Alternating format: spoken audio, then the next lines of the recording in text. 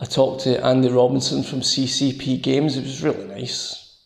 It's quite fun. Have a look at the interview that we did. It was good. I don't know why they didn't put it on the telly, Andy. Bastards.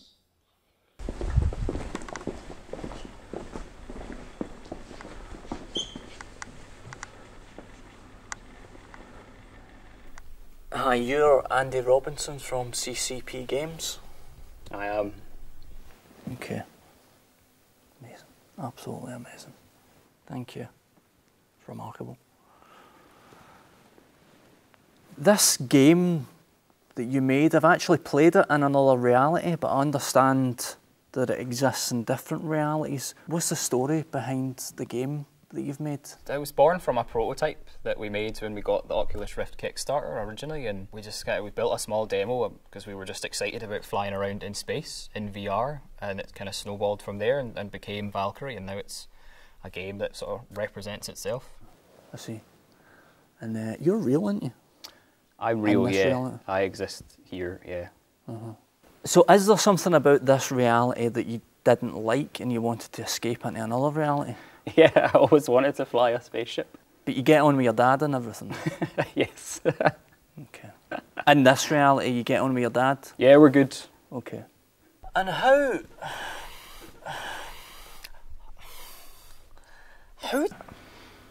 what happens, how do you make a virtual reality game? Do you have to visit the other reality to make the game and then come back to put the game on a disc?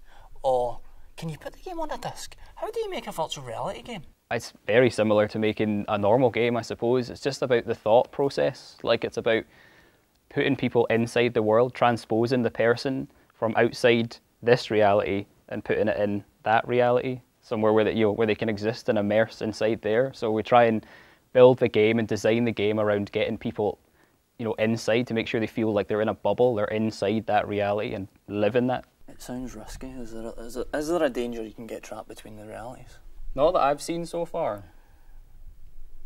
What does space smell like? There's no smell thing on VR at the minute. Maybe in the future you could be onto something, but right now there's nothing. Could you code a smell? No. If I give you a smell, you can't code it. I can't code a smell. Sorry. I could And maybe do a picture of a smell, but I couldn't make one smell. What happens in the future with virtual reality?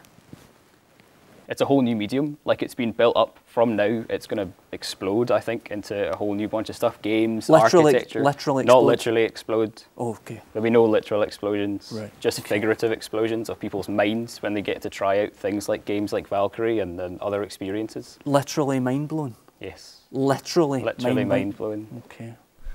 Now, when I look into space in this reality, I know that that's infinity. But when I'm wearing a headset, what is that I'm looking at? So you're just looking at a projection of space through a very high resolution screen. How do you code infinity? With great skill. Does it not take ages? The Valkyrie team are a very talented team. Right. Okay. Thanks, Andy.